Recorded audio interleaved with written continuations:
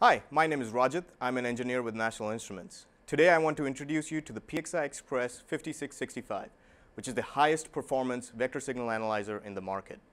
This vector signal analyzer is highly optimized for automated test requirements which need high performance, and is also ideal for a different variety of standards such as WCDMA, GPS, Bluetooth, and Wi-Fi, which are typical tests that you would do on a cell phone, for example.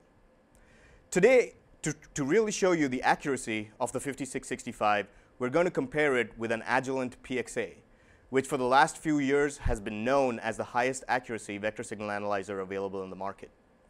I'm going to be doing a couple of different tests on different standards here. We're going to be doing an EVM or error vector magnitude test on an LTE signal, and we're going to be doing an ACP or adjacent channel power measurement on a WCDMA signal.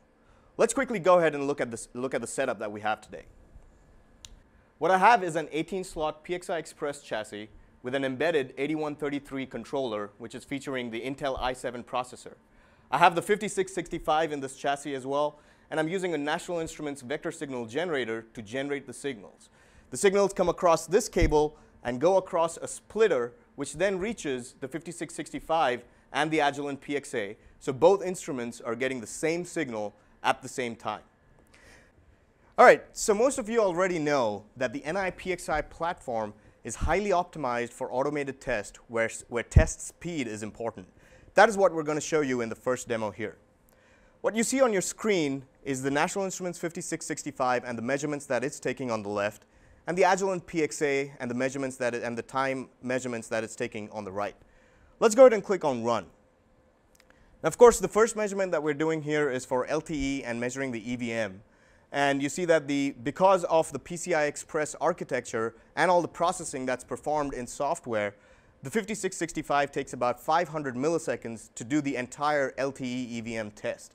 Whereas the PXA takes about 11 seconds only for setting itself up for LTE. The total test, including LTE and WCDMA, took about 609 milliseconds for the PXI Express 5665, whereas it took about 12.8 seconds for the Agilent PXA.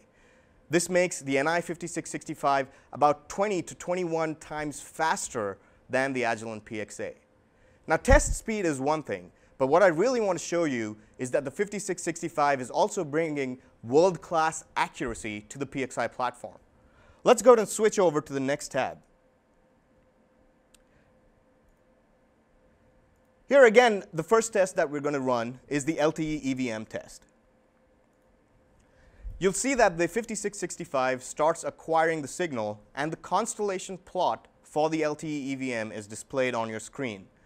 The EVM measurement that the 5665 is making is about -56 dB. Of course, lower the EVM measurement, the better the performance of the instrument.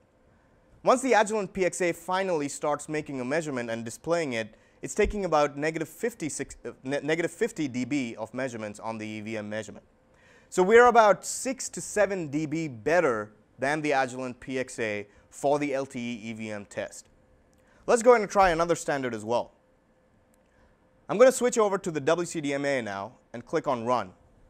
Again, the vector signal generator starts generating the signal, and the 5665 starts acquiring and showing you that spectrum.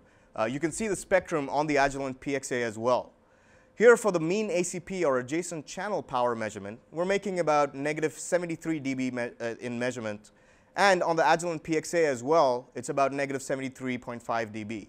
So we're almost equal when it comes to ACP measurements for WCDMA.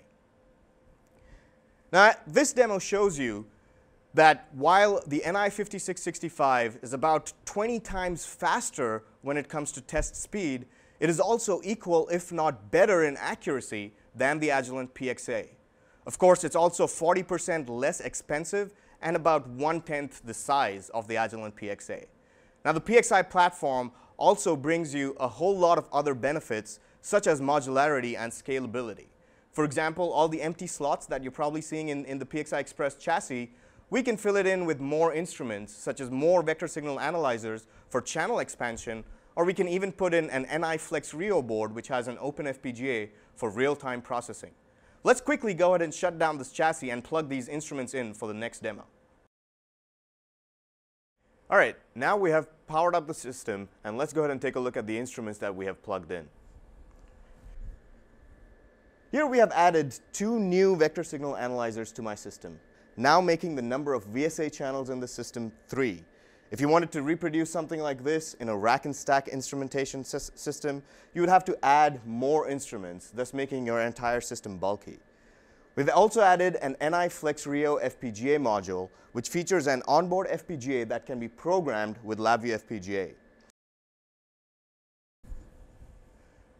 We're using a new technology provided by National Instruments called peer-to-peer streaming, which allows us to stream all of the data acquired by both the vector signal analyzers to the NI VSA FPGA module, and we're performing a real-time FFT on the VSA module. Let's take a look at this in LabVIEW FPGA and on my front panel here. So what you're seeing on the front panel here is the spectrums acquired by both the vector signal analyzers. As you can see that we're streaming both of those spectrums at about 500 megabytes per second across the backplane of the PXI chassis. We're performing about 122,000 FFTs per second on the NI VSA module, and then displaying the spectrums on the screen. The advantage of peer-to-peer streaming is that we never miss a single sample acquired by both vector signal analyzers, and at the same time, we're performing an inline real-time processing along with the acquisition of the system. So as you can see, NI PXI instruments are ideal for automated test. We can make your tests about 20 times faster, provide better accuracy than most traditional instruments, and we provide the flexibility that you need for your ever-changing test requirements.